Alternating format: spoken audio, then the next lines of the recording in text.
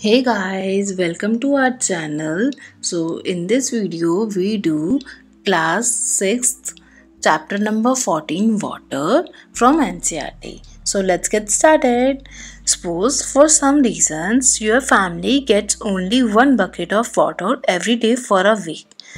Suppose अगर आपको किसी रीज़न के वजह से आपको और आपकी फैमिली को सिर्फ 1 बकेट वाटर मिले एक डे के लिए, तो आप कैसे अपनी लाइफ इमेजिन कर सकते हो?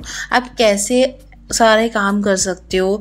सारे काम में जैसे कि आप कैसे अपने क्लोथ्स वॉश कर सकते हो, कैसे यूटेंसिल्स वॉश कर सकते हो, आप कैसे खाना कुक कर सकते हो, सारी day to day routine activities आप कैसे परफॉर्म कर सकते हो. Apart from drinking there are so many activities for which we use water. Drinking के अलावा हमारी लाइफ में और बहुत सारी एक्टिविटीज़ हैं जिसको हमें परफॉर्म करना होता है.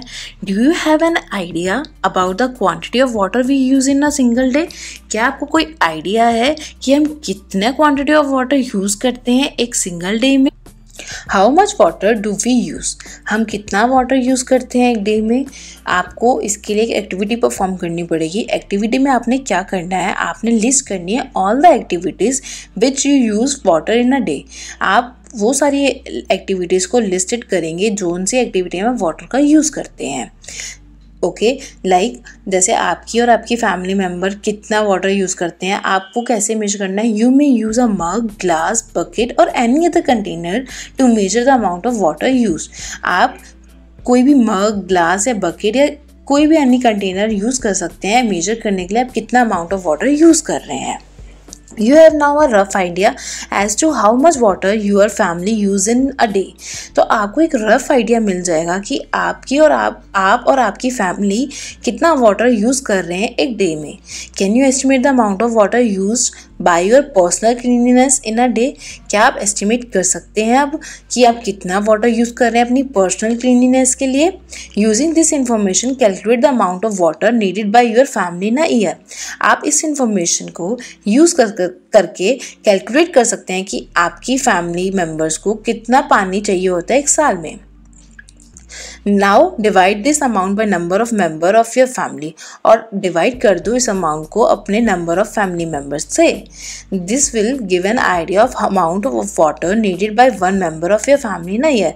तो इससे आपको एक आइडिया मिल जाएगा कि कितना अमाउंट ऑफ वाटर नीडेड होता है एक मेंबर को आपकी फैमिली में एक साल में.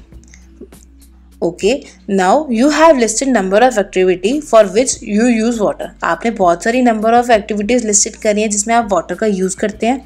But do you think our water requirement is limited to activity like this? क्या आपको लगता है कि जितना हमने वाटर की एक्टिविटीज़ अभी मेंशन करी हैं like day to day life routine में, क्या वही लिमिटेड है?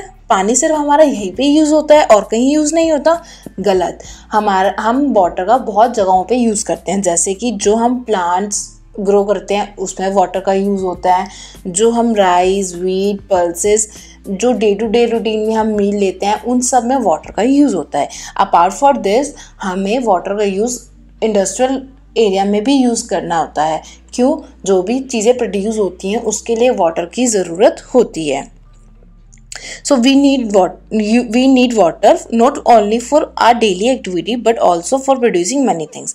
हमें पानी की ज़रूरत सिर्फ अपनी डेली एक्टिविटीज़ के लिए नहीं है बट और सारी चीज़ों को भी प्रोड्यूस करने के लिए भी होती है. सो आज के लिए बस इतना ही. नेक्स्ट पार्ट हम नेक्स्ट वीडियो में करेंगे. Thank you guys for watching my video.